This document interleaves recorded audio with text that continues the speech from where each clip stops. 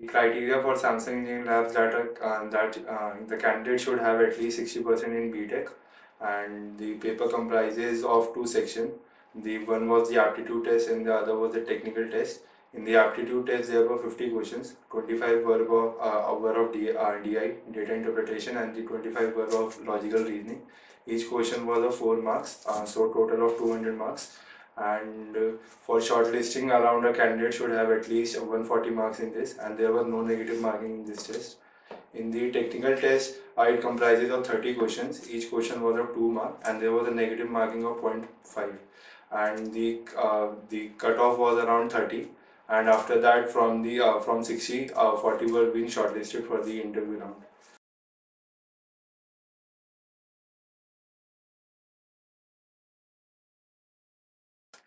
In the interview round, there were two. Actually, in the interview there were two rounds. One was technical and the other was HR.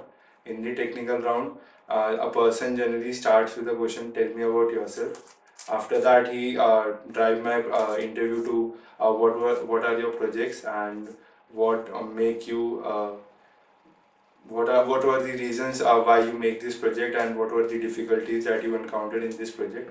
After that, the project drove into the object-oriented concepts, where he goes deep into the object-oriented concepts like how a VTable works, and the concept of the virtual pointers and the virtual functions.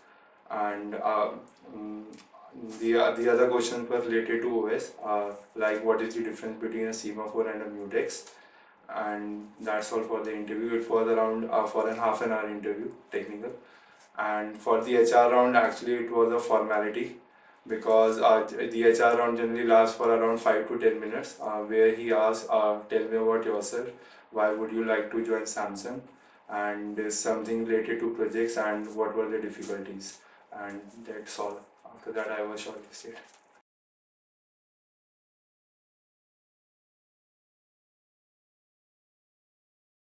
Useful tip for the Samsung Engineering Lab is that you should give the test out in a very well manner. If you score good marks in your written test, then there are very good chances that you will get selected. For the technical paper, there were 30 questions about which I have told earlier, and mostly were on the C++ outputs, and some of them were on the OS.